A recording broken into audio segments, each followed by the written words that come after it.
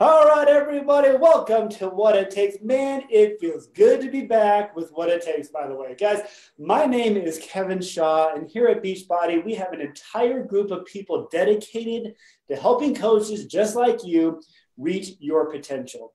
If you are diamond or above, check out FAQ 7581 to learn more about how we can help you achieve your goals. Guys, What It Takes is a weekly mini series where we ask the same questions to elite coaches and they talk about, well, what it takes to become an elite coach. Today, we are privileged to be talking with five-star diamond, two-time elite coach and founder of Team VIP, Raquel McAfee. Raquel, welcome to What It Takes. Hello, thank you for having me. You bet, we're thrilled to have you on. Before we get started, can you tell us just a little bit about yourself? Sure. So I live in Texas, right outside of Austin. I am a mom of three. I have a daughter who just turned 7, and I have twin boys who are 4. And I have been a coach. I'll be coming up on 4 years at the end of December. Wow. Sounds like a busy lifestyle. Yes, totally. Good. Okay. So let's get right to these questions. Question number 1 for you. How were you introduced to Beachbody? I was introduced to Beachbody first through P90X. My husband and I, at the time, we were dating, and we had a trip to Hawaii. We saw an infomercial, ordered it. I think we made it about 30 days before we quit. Then my next jaunt with Beachbody, I did Insanity with one of my best friends, who's now also a coach and co-founder of our team, Jessica. But then how I got introduced to the coaching business is through YouTube. I was sitting at work and I was bored and I had hit the ceiling of like what I could make in my job. And I was like, there's gotta be something else out there. So I found my coach through YouTube and kind of just researched a ton of Beachbody. And then I was like, you know what? I'm seeing other people be successful at this. Why not me? I love that story. Everybody, these are all fascinating stories. It's not the traditional way most people, YouTube for crying out loud, of all places, YouTube. And, everybody knows about P90X, 30 days. That's all right. Yeah, no one ever invited me to the opportunity. I wish someone had, but I kind of found it through kind of a back way. That's a great testimonial as to why you should reach out to everyone. Great job. Okay, moving on to the next question. So now that you're a coach and now that you signed up, describe what those early days look like for you. So the early days look like for me, I was working about 50 hours outside of the home. So early days looked like getting up an hour early and staying up in the evenings, not really watching my reality TV, Real Housewives, but really using that time to immerse myself in the business. And that's really what I did. I listened to every single national wake-up call on my commute while I'm washing dishes.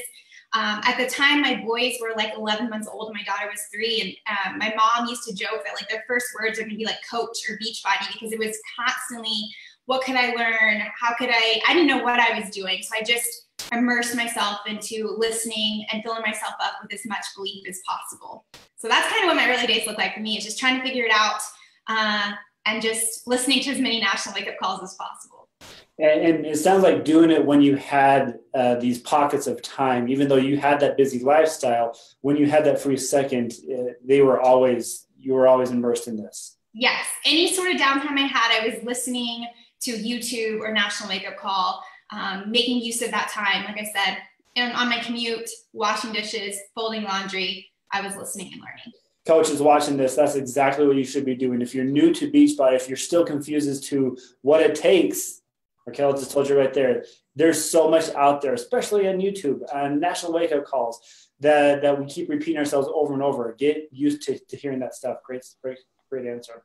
Okay, so what do you feel are some attributes or habits that you have that contribute to your success? I believe the biggest attribute that I have that contributes to my success is my mindset. So I know that's one of those cliche answers, personal development. I'm a huge proponent of personal development, but you can't just read and you can't just listen. You actually have to act on it. And I think that's my biggest thing, is I'm constantly retraining my brain, filling myself up with belief. There's millions of ways to grow this business, but if your mindset isn't in the right spot, it's never going to happen for you. So really taking what you learn in your personal development and putting it into action, retraining your brain. I always say, you can't just, watch Ready for Liftoff video or read the nutrition guide and be like, cool, I'm good. I'm going to get results. You actually have to put it into place. You have to follow the plan of what you're reading and what you're listening to. But I truly believe that is my number one attribute for why I've been successful in this business, is because I work on my mindset every single day. And it shows. Your answers you're so confident. I love that. So I know this is not one of my questions, and I apologize to the What It Takes gods out there. But what, everybody know they should take action, but they have that fear. How did you overcome that fear of knowing what you should do and actually doing it? Well, fear is always going to be part of it. I mean, I'm a 2-time elite coach, and I still have fears. Still there's, when I have to do something or I have to invite or I have to reach out, it scares me. That's just part of it. And I wish I could say, hey, it gets better, but I think there's an old quote that's fear can be in the car with you, but it's got to ride in the back seat. And for me, again, just taking action when you are in that place of what you should be doing, but you don't really want to do it, but you should. That's when you let fear paralyze you. I feel like the best way to get out of fear is to take action. And then it kind of gets the ball rolling and you're like, hey, it's actually not that bad. So often if we would just get up and move, we realize what we're fearing isn't actually, valid. It actually won't come to fruition if you just move and take that action. This is personal development for me. This is awesome. Good job. Okay, next question. What advice do you have for a brand new coach who doesn't know where to start? What can they start doing today to achieve long-term success? Get incredible results, straight up. I feel like that's it. If you are someone who is brand new, commit to a program, start and finish it. And don't just dabble, go all in and get incredible results. I don't care if you have 50, 100 plus pounds to lose, show people that our products work. Results speak for themselves. Hands down, 100%. That should be the first thing that you do. And I would also say, share with excitement. You join this business. I'm sure when you started, you were excited, you were nervous, you were anxious, but you had these big dreams. Remember that feeling. Remember, I think every day you got to remember, why did I get into this? What made it fun and exciting? And really work on staying in that place. And I think for me, the best way to do that is starting different programs. That's why thank you, Beachbody, for constantly, dropping a new program. There's no chance for us to get bored. That keeps the excitement alive. But first and foremost, you got to get great results and the rest will come. Yes, to that. Absolutely. I just started a program that I've never started, and I feel that same excitement as to why I chose it. Good job. I like that answer. Okay. What about the coach who is struggling or the one who's thinking about giving up? What advice do you have for them? I think struggling is a choice. I think you can choose to stay stuck and feel the struggle. And I'm not to say that I don't have my days where I'm like, man, this is hard. But I have to remember that it is a choice to stay there. And it's a decision that I'm not going to, the only way to fail in this business is to quit. And again, going back to, everyone says, come back to your why, which is great. Absolutely. We have a why, but I think our whys can change. My why from when I started to where it is now, completely different. And what motivated me in the beginning isn't what's going to motivate me now. But I have to go back and remember my excitement, like I said, the enthusiasm that I started with. Why was I so excited to start this business, and go back there? And just know it doesn't happen overnight. I think we're in such a quick fix. We want to get there already. And, I think what's great about this business, if you consistently show up, consistently being the key. You can't just, I'm really going to go hard for my business and then stop and then start and then stop. If you commit right here, right now and say, I will do this business until I'm successful, you will blow yourself away. But decide right now, quitting isn't an option. It just never was an option for me. It's never been an option. It's off the table. So if that's the case, what do I need to do until I'm successful? What can I do today? That's what I would say. I just don't think failure is an option. I am going to Raquel Church. Hallelujah. That was amazing. Yeah. I will until. I really like that. You guys, we say this every time on these What It Takes calls.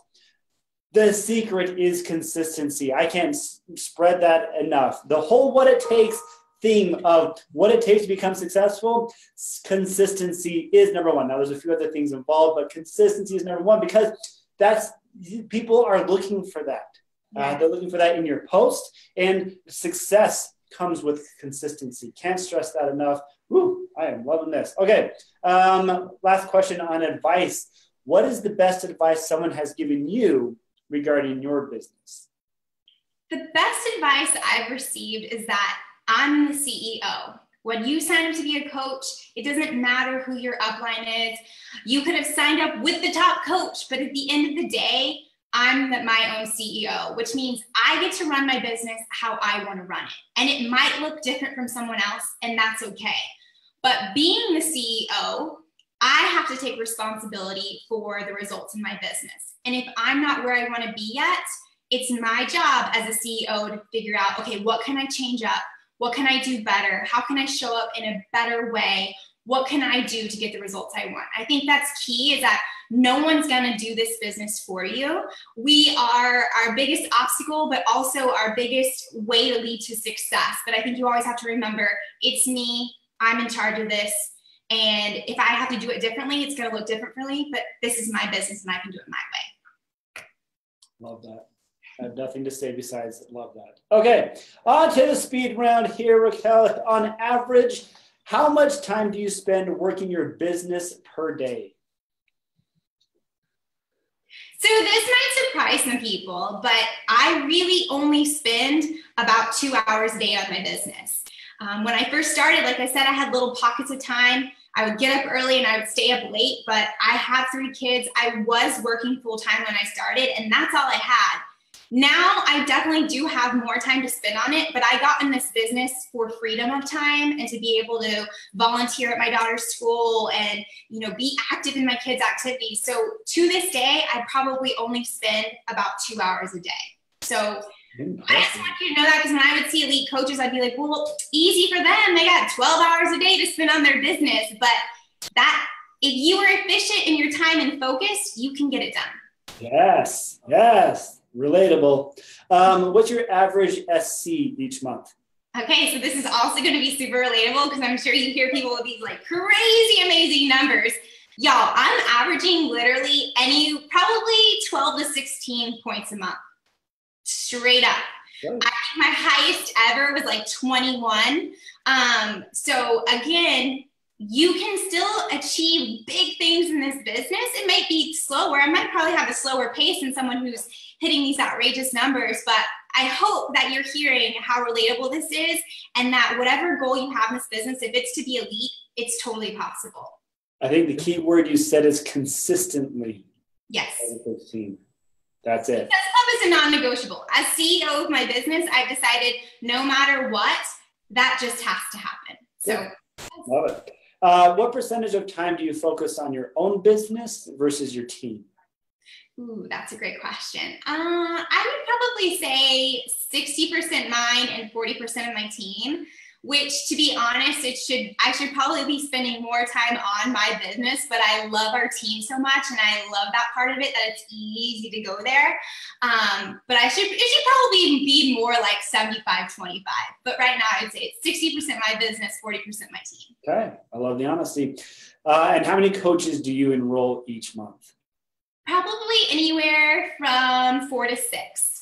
Okay, there you go, coaches. If you're looking to see what it takes, she's a great example, and she's relatable. She's not way out there. It is time for questions from a hat. This is the most scary question of the whole day. Here is your question for you. That's not too bad. What did you want to be when you were little? Ooh, I wanted to be a Dallas Cowboys cheerleader. Wow, how did that come about? Well, I actually did try out back in 2010. I made it to the second round, but I got cut.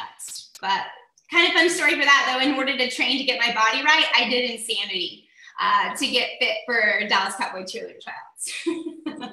I'm so glad I asked that question. I never would have known that about you. Okay, guys, what an extremely successful and wonderful What It Takes episode here, Raquel. Guys, what I love about this is It's possible. You can do it. You can do what it takes, but it does require that discipline. It does require that consistency and determination that Raquel has. It's so fun to feel this energy. I feel it. I hope you guys do too. We will catch you another week here on What It Takes. Raquel, thank you so much for joining us today. Thanks for having me.